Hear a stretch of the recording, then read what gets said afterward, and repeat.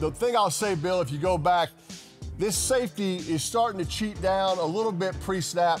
Patrick Mahomes is going to see that. He's going to say, wait a minute, I think this nickel slot defender is probably blitzing. I'm going to get myself protected. Don't give Patrick that early indicator that, this guy is blitzing right here, because he's going to fix that protection. And if he gets it blocked up, Bill, as you know, there are holes in the defense if you block the blitz. They fooled the young quarterback here in this game, but that's not who they're playing on Monday night. They're playing the best quarterback in the league. They better be good with their pre-snap disguises. That's exactly right. They've got to disguise.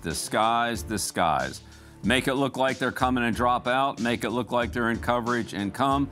Keep mixing it up.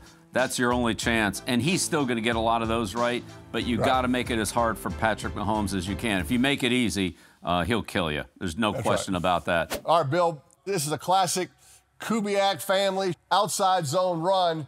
Talk about kind of what this run game scheme does to a defense and what you have to do to stop it, especially when you're handing the ball off to Alvin, number 41, there in the backfield.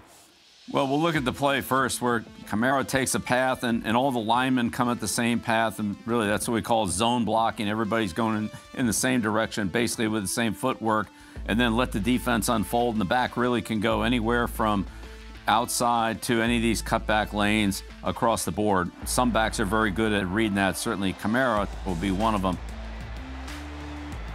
This is not the way to play it, though. There's just too much sideways running. So what will happen here is you'll see the defense will end up getting in stacked positions as opposed to being in gaps, and that's never a good thing. So here you have two guys behind each other here. That means there's space somewhere else. It's a Bill quarterback under center. What does that mean to the defense in this Kubiak system? Run and play action. And play action is normally some version of boot. Where's the quarterback? That's the #1 key for Kansas City.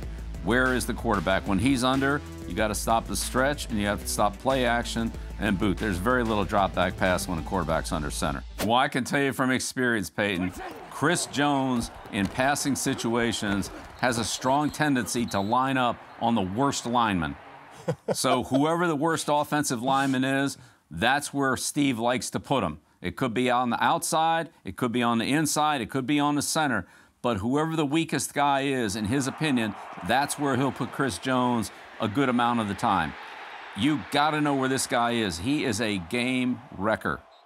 He is another guy that makes you have a conversation. I like players that make the other team's coaches have a long conversation during the week. What are we going to do to stop this guy? I can promise you there's a lot of talk down in New Orleans about what to do with Chris Jones. You get him on a slap rip or an over?